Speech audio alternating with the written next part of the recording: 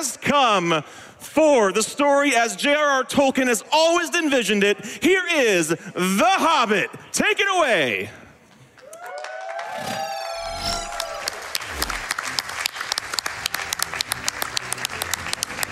All right, welcome everybody. This is The Hobbit, based on the book, not the movie. Our runner here is Crix, and I'll let the couch introduce themselves. Sure, I am Kerf Merf. I'm Authorblues. I'm tinahacks. All right. And as he already said, I'm Crix. All right, so I think with that, we're ready to count it in, if you guys are ready. So I'll give a countdown in 3, 2, 1, go. Woo! And for this high-octane speed run, we're going to start off with 16.5 seconds of load. It's a good time to get your stretches in. This is good. This is the content I crave.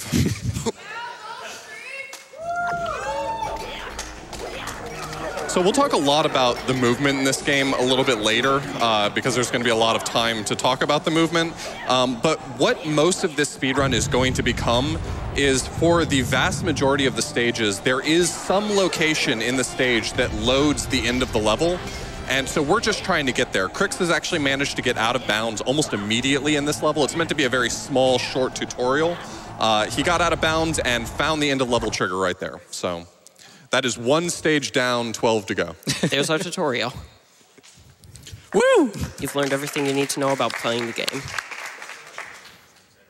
Yeah, it turns out that that was just Bilbo's dream, so now he's actually back home and he has to power up. So we had all of our weapons already.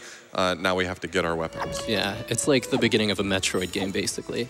I did jump over the table. You jumped over the table. Woo! Most speedrunners are afraid to jump over the table, but Crix brings a different level of dedication to this run. The movement of the camera might feel a little bit, I don't know, nauseating. But a lot of this is really intentional. This game suffers from some, you know, usually when we here at GDQ talk about glitches, they're almost always favorable. We say, you know, I learned this glitch, I did this glitch. A lot of the glitches in this game are bad glitches, negative glitches, if you will. Like long jump glitch, which is where sometimes when you long jump, which is necessary for skipping large portions of the game just decides you lose all momentum in midair. And there we go. It's really best seen when you're over a pit or water. We're going to see a lot of that. Often both. Often both. Yeah.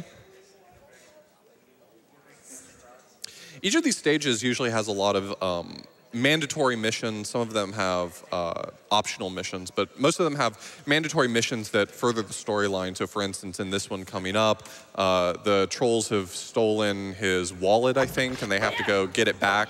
But again, what it really comes down to is once you got done with all those missions, you were just going to have to walk to the end of level trigger. And so we're going to find that trigger, even if it happens to be out of bounds. Yeah, there's like a very deep meta game going on where originally in the book, Bilbo was very reticent about joining the party. But this is a very AU kind of universe for The Hobbit where Bilbo is just completely game for everything. Yeah, very much an errand boy. So that skips quite a lot of game. I don't know. How else am I supposed to word this? We skipped a lot of game. 2 minutes. Optimally. Yeah, so Crix is going to go for a pretty tough trick here that most people don't really go for. It's really temperamental. There's not a really great setup for it. There's a lot of level here, but it turns out that the end of level trigger is actually right behind us to the left. So if he can get past these adorable horses, then we can actually just end the level instantly. You may see a theme starting to appear. Don't worry, we'll kill it off in the next level. They know what they did. So he's choosing a slightly different option here. That clip he was trying to do right at the beginning is extraordinarily temperamental. This one's a little more straightforward. Which is not saying much. Yeah. I have forgotten how to jump attack. This is a very frustrating clip as well because you have to actually make the distance first, so you are subject to everything that comes with that. Plus, you have to get the attack at the right time. Nice. Yep. All right, so we're now past the horses. Yeah. And that's it, Yep. right there. A lot of these end-of-level triggers would make a lot more sense if we went through the level in the right order and things would load. There was just nothing there because we had never loaded what was actually supposed to be there. This is probably the worst level in the game. So it's fortunate that's pretty early on. It's very challenging just by virtue of the platforming in it alone. And in addition to that, it also comes with the downside of being one of 2 levels where we mostly play the level as intended. So whereas all these other levels we were able to go out of bounds and just find a level trigger and be done with it, this level we pretty much have to do as intended. This level also has one of the few actual instances of RNG. It's very unlikely that we'll see it, but a little bit later there's going to be some lightning strikes. And once in a blue moon, you will actually get struck by lightning and just instantly die. Man, you said that out loud just now. So Crix, long jump into a cutscene trigger right there because it actually extended a lot lower than it needed to. So little time saves here and there. There's a lot of really subtle movement that's going on here. The constant slash jumping, plus anytime he's going somewhat downhill, he long jumps. He's going out of his way to avoid cutscene triggers. There's just a lot of really subtle things going on. For me. That's my favorite quote in the game. It's a top 10 Bilbo quote. Turns out you can actually just fly through ropes by holding down the B button. It's faster than exactly 1 rope, and that's the rope. So and now you get to see how long it takes to save. Yeah, he's going to be taking a few safety saves here and there. In a really, really optimized run, we wouldn't see a lot of those, but for reasons like this. Not lightning, but a RNG rock. Yeah. It's good behavior to save once in a while. So we'll see a handful of saves throughout the run. He's got a few stages where he's going to be taking 1 or 2 saves throughout. It doesn't cost a ton of time to save. It's inconvenient, and so usually you wouldn't see it, but for a marathon run, it makes perfect sense. So we touched a little bit about just the basic movement mechanics. To go a little bit more in depth on them, long jumping that you've been seeing a lot is the fastest form of movement when you're moving downhill or from any sort of higher ground to lower ground.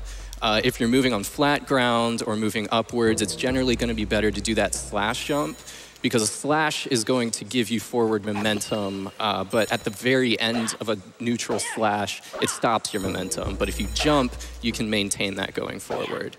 Another thing he's going to be doing is long jumping into a lot of these ledges that are like maybe head height.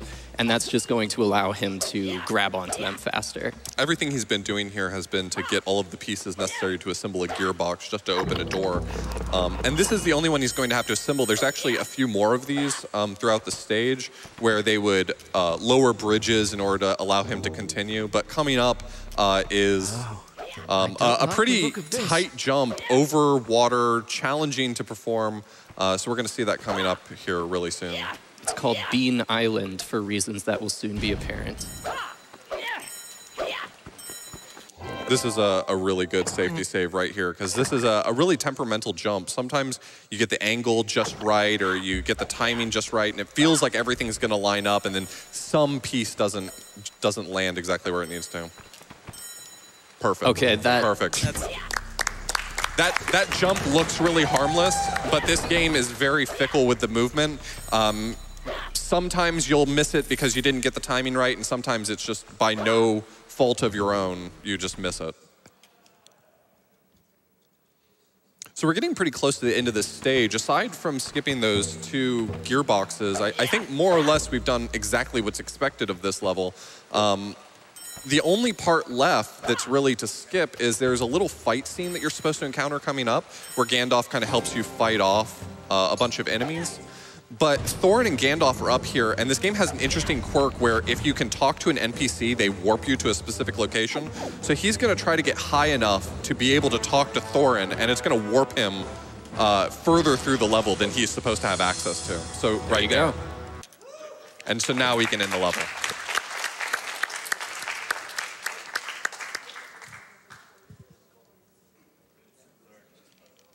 "23 seconds.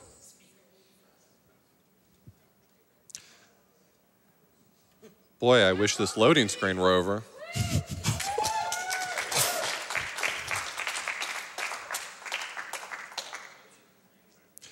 This is the fast loading option. Yeah. That was almost as hard as jumping over the table. Now I kind of miss the loading screen.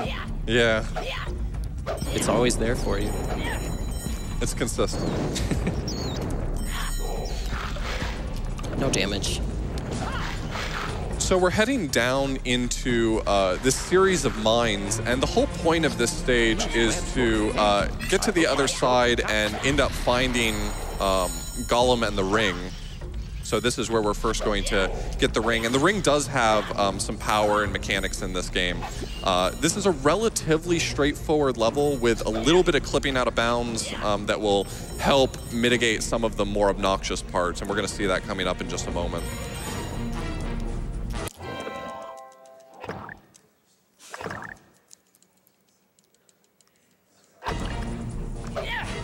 I love how the intense music just pauses for a moment. So this is a really easy clip out of bounds. You just slide along that wall. And even though those two rooms were very close to one another, they actually represent a very large distance in gameplay. There's a lot of mines and machines that you have to assemble and fights you have to do to get this far. The mine cart. Looks like this is the way. So this is a pretty basic mine cart. You just have to hit the 3 switches here. Only funny thing worth mentioning here, and it's not going to matter in this run, but if you get a run past this level and you have to reset for whatever reason, then you actually have to reset your console because the game will remember the last position that those switches were in. So when you hit them to face right, if you don't reset the console, they will still be facing right even though they're showing left. Also, if you exit the game while you're in the minecart, then the game does not let you switch any weapons, so you have to reset because you can't get past Troll Hole. It does a lot of fun things like that. I would just like to point out for anybody keeping score that in 11 minutes and 51 seconds, Crix has done more than Peter Jackson did in 3 hours. Oh, God.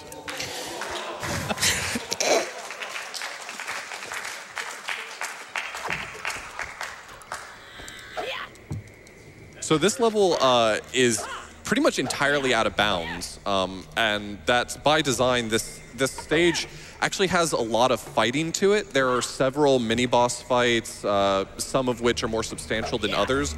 At the top of the screen, you can actually see his experience meter, and the way you acquire more max health in this game is by leveling up, by killing enemies and fighting bosses and completing missions, which he has done none of. And so he still hasn't even gained his first level yet, so he still has only 3 health units. And it's irresponsible of him to go into a fight this underpowered. Not to mention there are 4 of them in this level. Yeah. Any one of those fights would be too much for him to handle at this health, and he would have to do 4 of them back to back. So he stays out of bounds. Some very specific movement that may not be obvious that he's doing that is helping to continue load the level. As with a lot of 3D games, only part of the level is loaded at a time, so some of his movement that may seem unnecessary or him going out of his way are specifically to hit these load triggers so that more of the stage will load in as he continues. But you can see massive holes in the stage where, you know, he's just not hitting all of these triggers, so it's not loading the way it's supposed to. You can hear the music playing as if he is fighting something. Well, he is right now. He's fighting fighting this the wall. wall. Fighting this wall. There we go. All right, nice. Backups. So now he's just gonna hop around the This is all outside. completely normal. This is how it was in the book.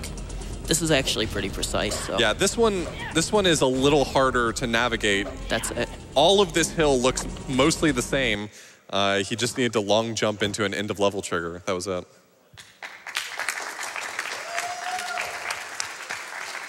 That saves, what, 6 minutes because of the boss fight? Yeah. It's not insubstantial. 27 seconds. This is the other level we had mentioned being more or less played as intended. This is our Metal Gear Bilbo level. We have gained the ring, which gives us the mechanic of being able to be stealthy, and we are infiltrating the elven base in order to free the dwarves who are imprisoned here. I should mention my controller is special. I've been using it for so long that the Z trigger, which is the ring button, no longer works properly half the time, so this is going to be a very interesting experience. So there's probably a good few minutes here for donations. He just needs to collect some items and do a few block puzzles, but now would be probably a good time for a few donations. But of course, have $50 from Quantum TM. Shout out to Crix for getting the best speed game ever made to a GDQ event. It's been a long time coming, but I can't think of anyone better to show the world how awesome The Hobbit is. P.S. Please remember to thank the Stone Giants for making your escape for you. On a related note, $10 from some dude 1316. Thank you, Stone Giants. You've made my donation for me. Shoutouts to Stone Giants. And prepare yourselves for this one. We have $20 from James127. The Hobbit? I Shire wouldn't want to miss that. With this much fun, nobody could look Gollum. At the risk of sounding smog, I think I've got all the relevant puns handled. Welcome to the late night crew. Does someone want to cover the crystal skip real quick? All right, $10 from Holmesy McGee. Much love to the runner and the couch from the official Hobbit cheerleaders in Virginia. Thanks. So he actually needed to collect 3 elven opening crystals in order to uncover all these pedestals. But he can actually skip one of them because it turns out that this last block, as long as you get it close enough to this pedestal, it counts. So. I'm jumping at shadows. This stage has this, it's really easy for this stage to go wrong. Anytime you're discovered by an elf, and it's very easy to get discovered, it's not just a matter of your ring running out, but it's also if you get a little too close to them, brushing up against them gets you caught, making too much noise gets you caught, if your ring were to run out, it gets you caught. So there's a lot of ways for this to go wrong. So this is a good stage for a few safety saves. Their dwarvish racket. Dwarvish racket. I love the dialogue lines in this level. I love the dialogue lines in this whole game. Did he ask you to trim his beard? That's an actual line.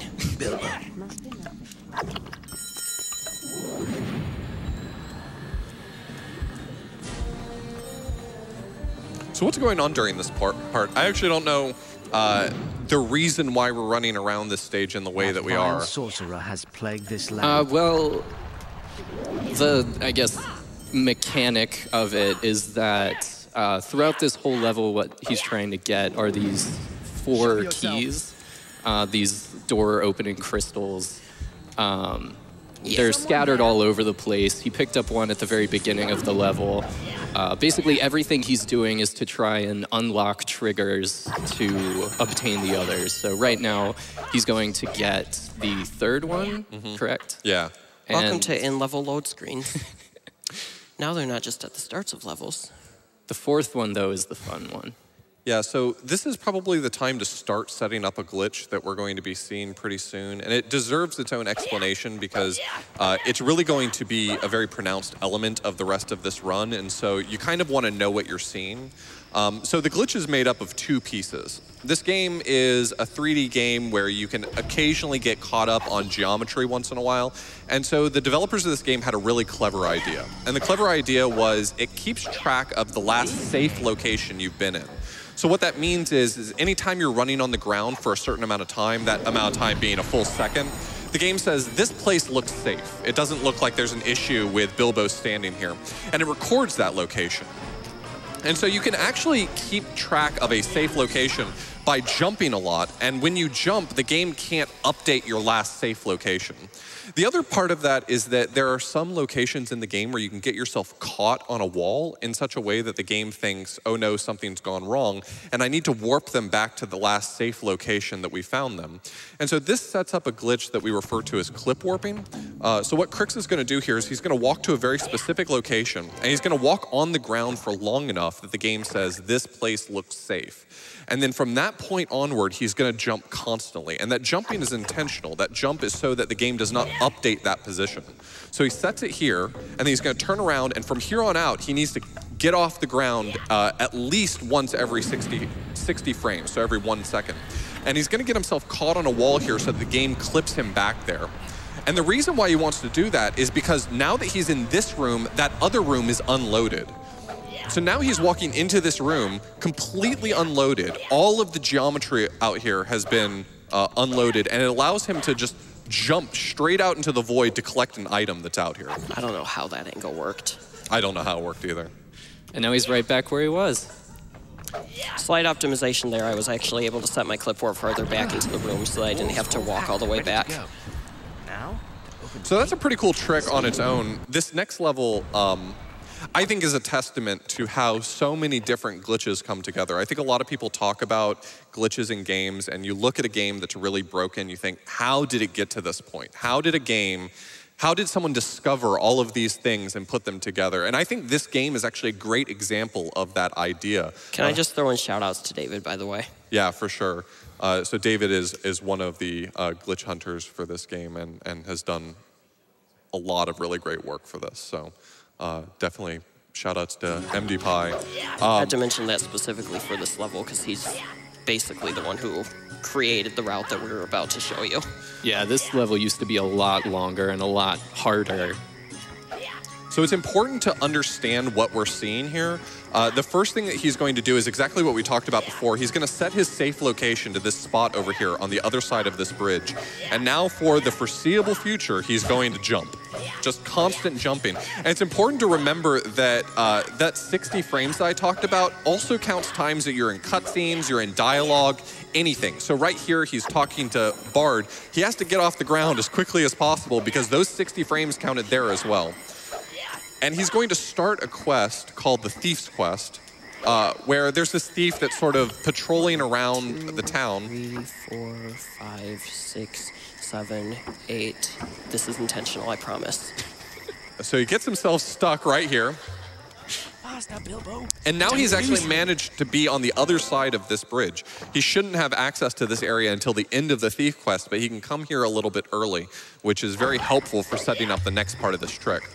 So the next part of this trick is where it gets really zany.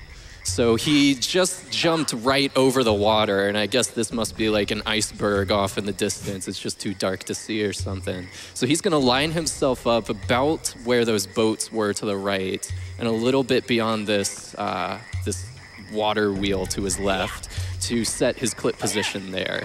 So now he's gonna make his way all the way back to where we warped at the end of the Thief Quest.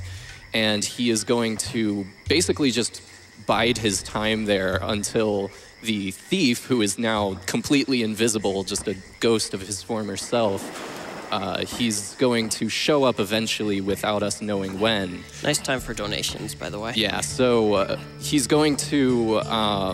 Yeah, there's a little tough part he's going to have to do here right at the end of this, where he has to fade out and dismiss 2 entire cutscenes all within 60 frames. If he can do that, he will keep his clipboard position that was out there in the water, and he was actually hovering right above where the end of the level trigger is. So we've got a minute or so if you want to throw in a few donations.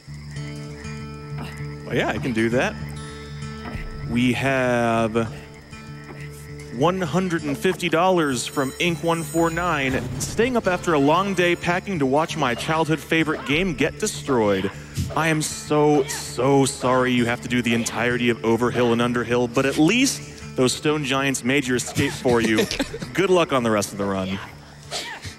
This is the warehouse. So he's going to go inside this door in just a moment, which is going to unload the entire outside, and then clip back to that spot, which will allow him to fall down into the other copy of this level. So if he did not lose his clip position at Bard, then we should just see a blank void and then the end of the level. And there we go. Perfect. Perfect.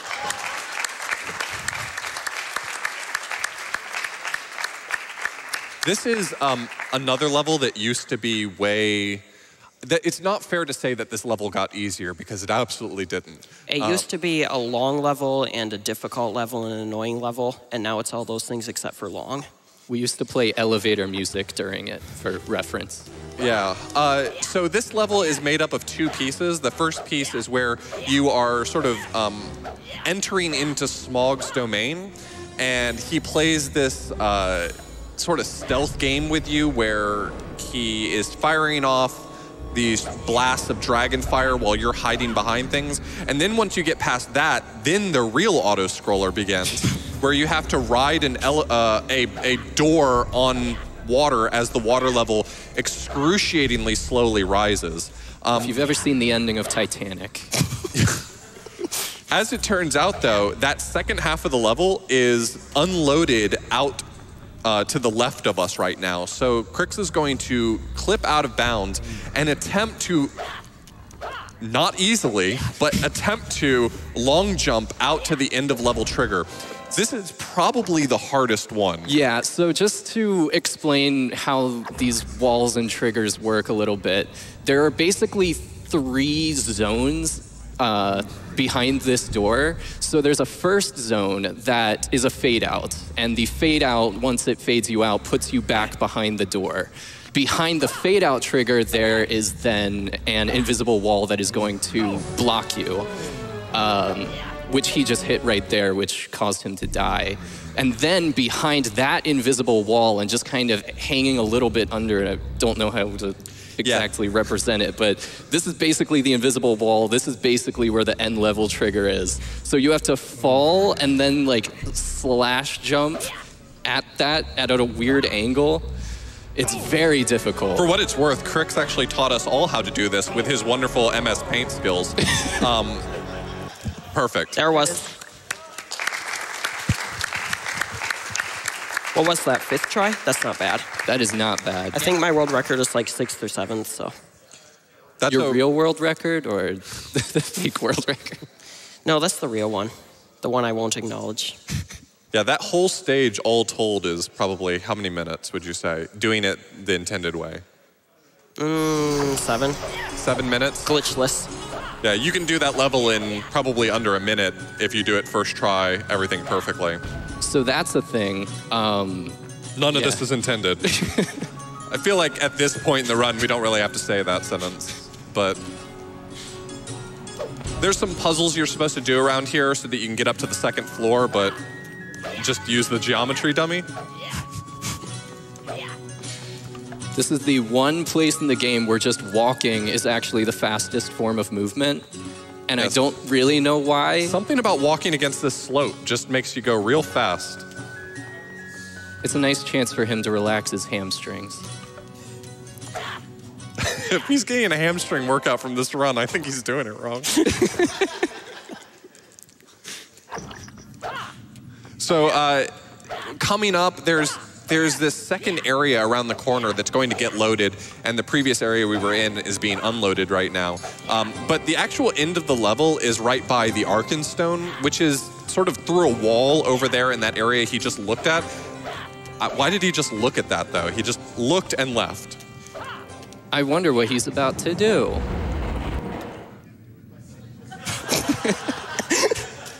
Shoutouts to Bilbo's cape.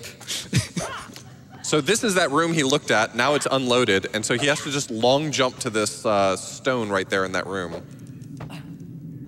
And he did. That's it. One more stage.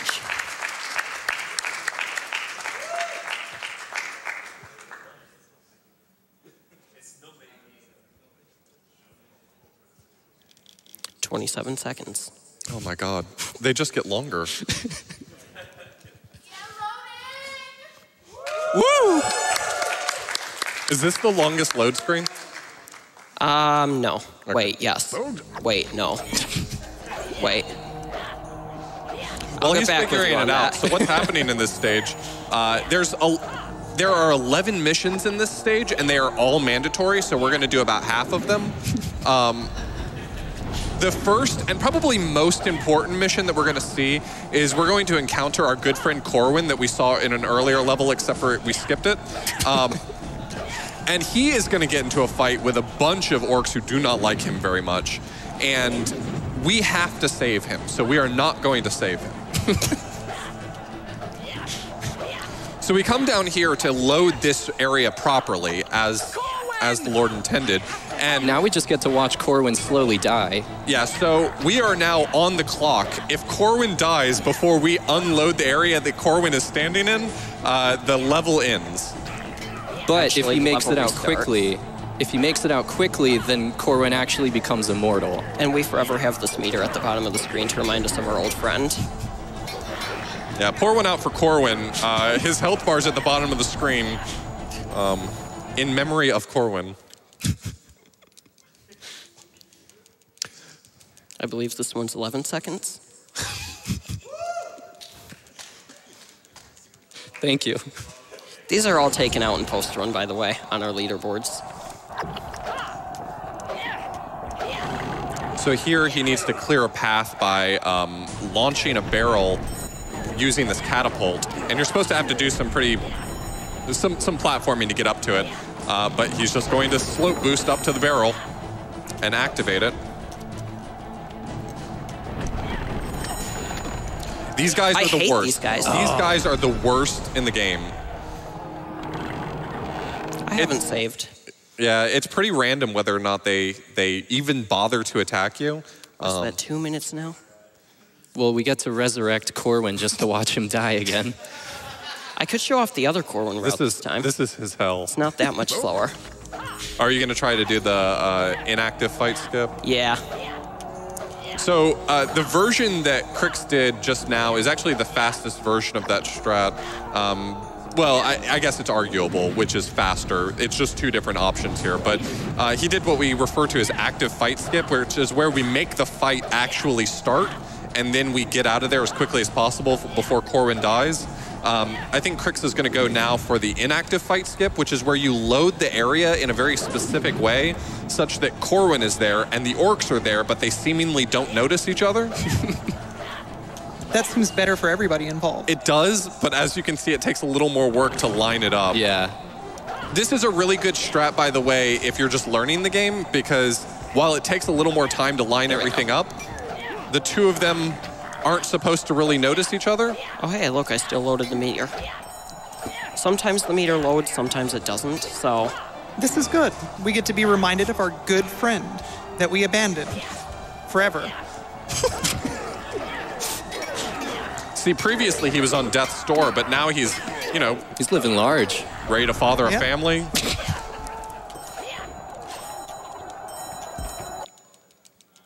Corwin has his whole life ahead of him. What is it that I said last time? 13 seconds? 11? Did it get longer? I don't know. We're gonna save this time after I do the barrel.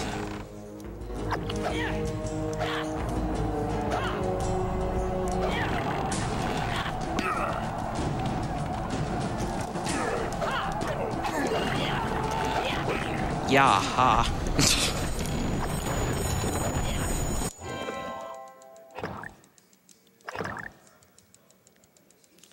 Now that I saved, it's 100% guaranteed that the goblins will not kill me. They won't even notice you. Yep. Well, you cheated. You put on the ring.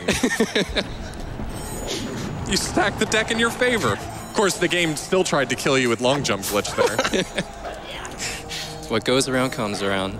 So this is when we meet our very good friend Beorn, the bear. He really wants to get on the other side of that bridge because if there's one thing he's good at, it's killing orcs. So you're supposed to do a lot of platforming around this whole like river area, but you can actually just, you know, Kobe that whole thing right there. Yeah, one well-placed rock is enough to mess up their entire day. So he's trying to stay somewhat out of bounds here so that we don't load the Beorn fight. It's not really a big deal if the fight between the orcs and Beorn starts, but it warps you down to where that fight is happening. And he wants to stay up here because this whole game has really just been an effort to talk to our good friend the Barrel. Forget everything you know about the Hobbit. This entire game was centered around just... Time ends when we talk to the Barrel, by the way. Talk to the Barrel. So 3, 2, 1, time.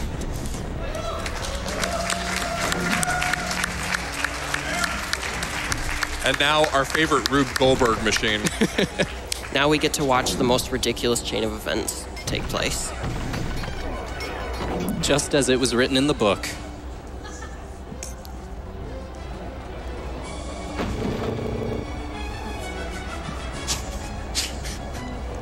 And boom.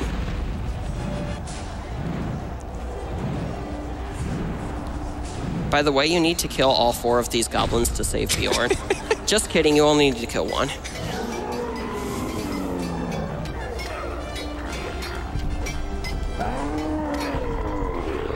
What was the time on that, by the way? 34:06. Not bad. That's very good. Yep. That is, in fact, 9 minutes faster than my PB. So this is the Hobbit. It's seen a lot of changes over time. The world record has changed hands. Honestly, Crix has put in so much work into this game and deserves a lot of respect. He has put more time into this speed game than most people have put into any speed game. And it really shows with how consistent he is and how the strats have evolved over time between him and David working on this game so much. So. Oh yeah, by the way, our good friend Thorin died.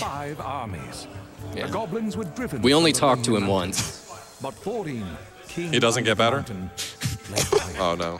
He asked Bilbo for forgiveness. In his heart, he... Skip.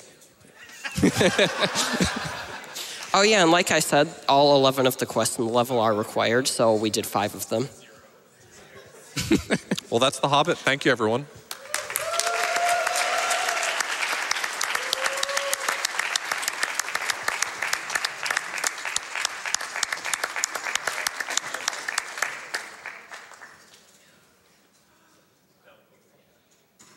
That is the Hobbit, everyone.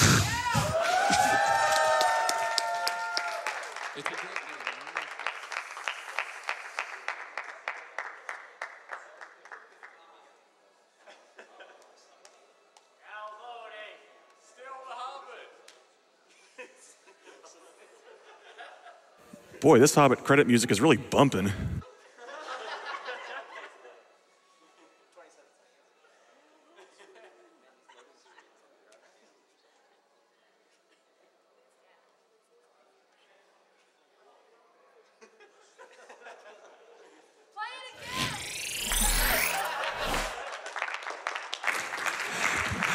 Let's hear it again for Crix for that fantastic run of The Hobbit.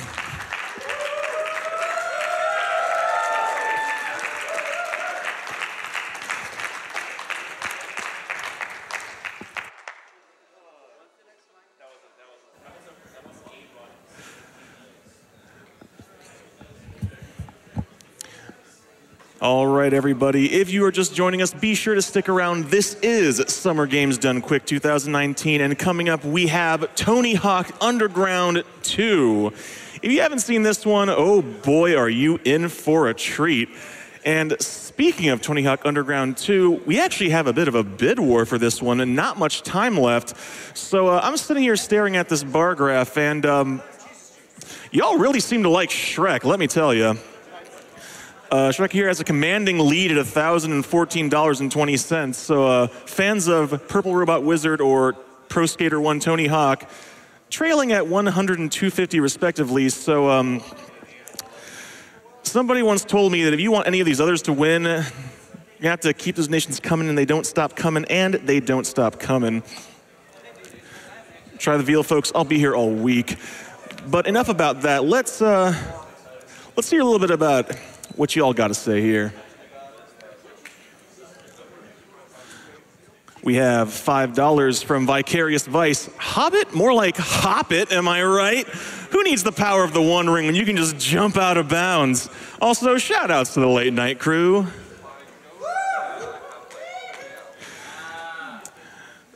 $50 from PA Master 115. What's up, Couch? It's your cool pal Emily. Much love for a good cause, and it's good finally seeing The Hobbit with some timely skips past all the detailed Tolkien narration. Yo, all there about that. Let me tell you, if that book were as short as that run was, I think I would have enjoyed it a lot more than I did. We have $250 from Gravity Pike, who says, The Hobbit was my favorite movie as a child. This is something else. Good luck, runners.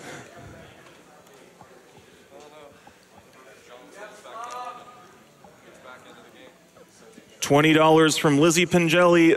The Hobbit has been my favorite game since I was a little kid, and watching it being played at GDQ makes my heart sing.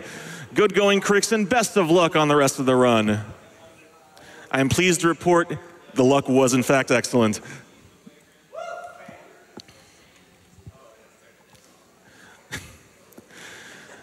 We have $200 from Hey It's Pixis. Greetings from Middle Earth, more commonly known as New Zealand. AGDQ and SGDQ are my two favorite marathons, and I couldn't resist donating during The Hobbit of all things. I did the best I could, Pixis. Hope that's satisfying.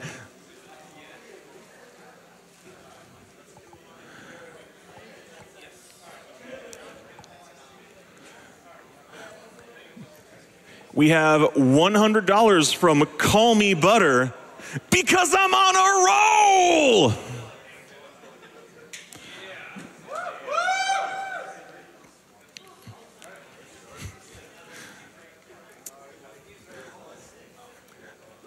I'm glad that the audience has at least some people who appreciate dad jokes.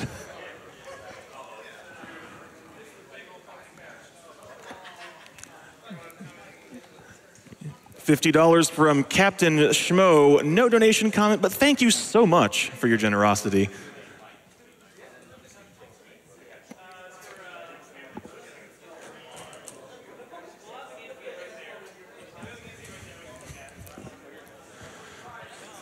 All right, since I'm seeing the Underground 2 character select kind of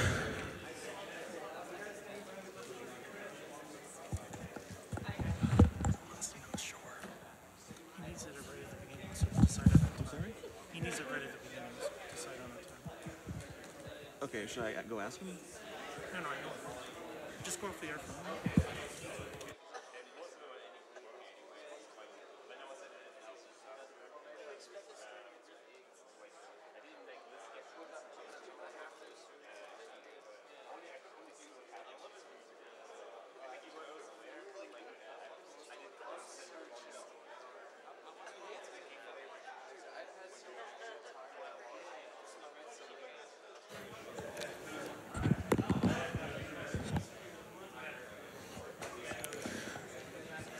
All right, my friends, we're going to see a quick Twitch ad here, see what our friends at Twitch have to say. We'll be right back on the other side. Stick around.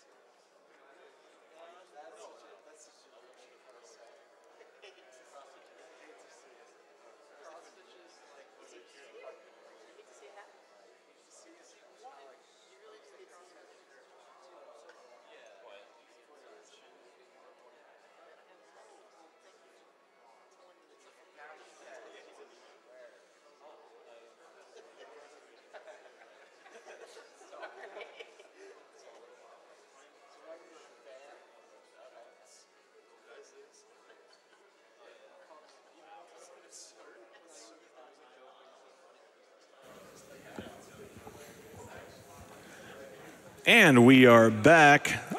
Did you miss us? Because we certainly missed you.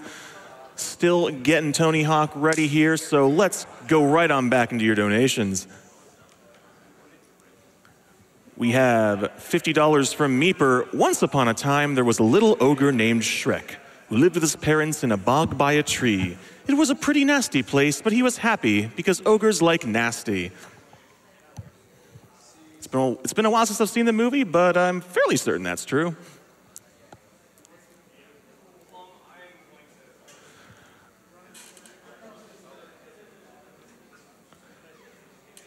Oh my God, this is Superman. Getting flashbacks to the warehouse all over again, shoot.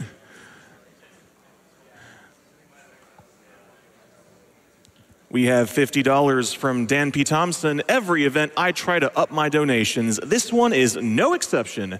GDQ always brings me so much joy, and I'm so happy to know this money is going to the MSF. Thank you, runners and staff.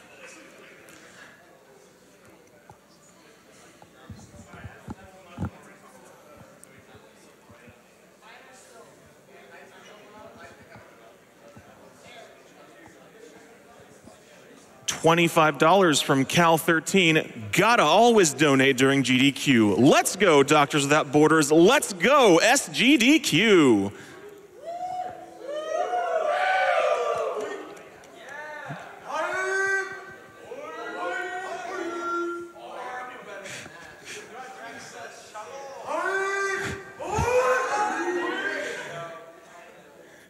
Who says the middle of the night is low energy time? And nah, peak speedrun hours.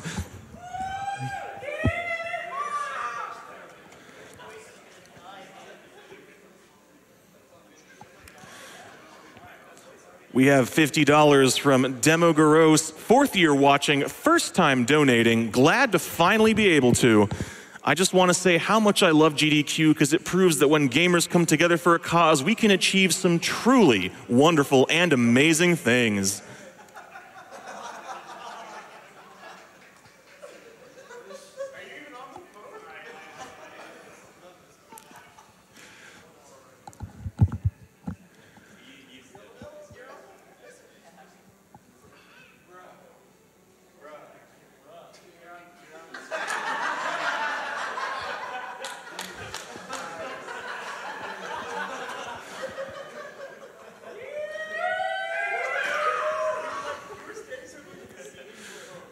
We have $20 from Mad God Rando. Been watching GDQ for a while and always donate. It's for an amazing cause, and I love watching all the speedruns. Shout out to the crew working behind the scenes to make all of this run smooth.